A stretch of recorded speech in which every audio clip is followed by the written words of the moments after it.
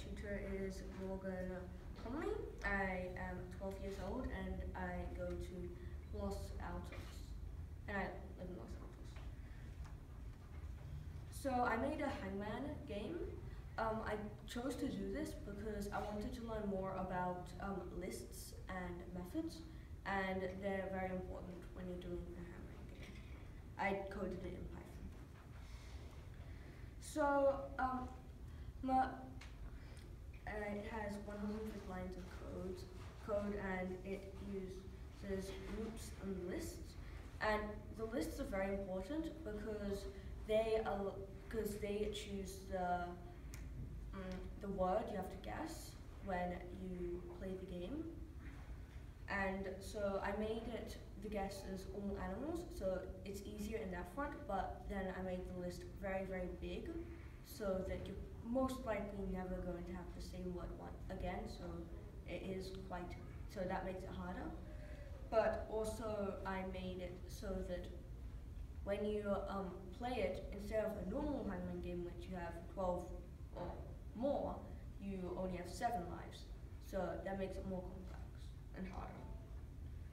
So I made it so that I made the Hangman not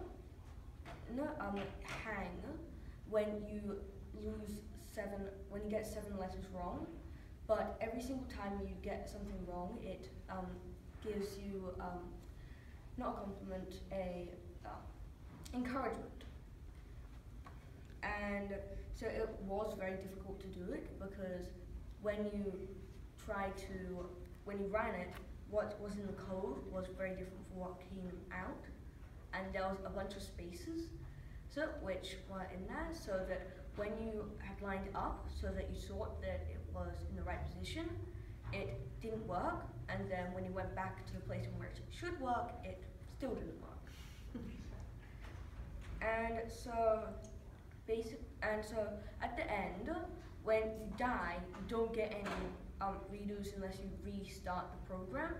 But if you win, you get retries. So basically, you can keep on playing for the entire time unless you die. So.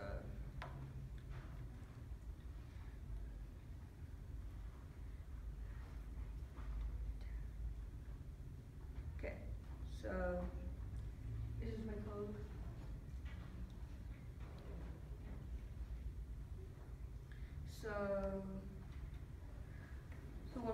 So pick a random letter. R. So you failed. E. Yay.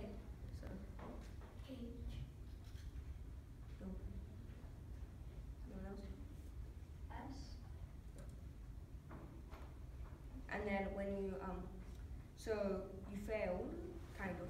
And so, but if you try and trick the program by putting in like a number or something like if you just enter it without putting in any letter, or you put in 2 letters or more than 1, you immediately die. So you can't really trick the program. Okay. So.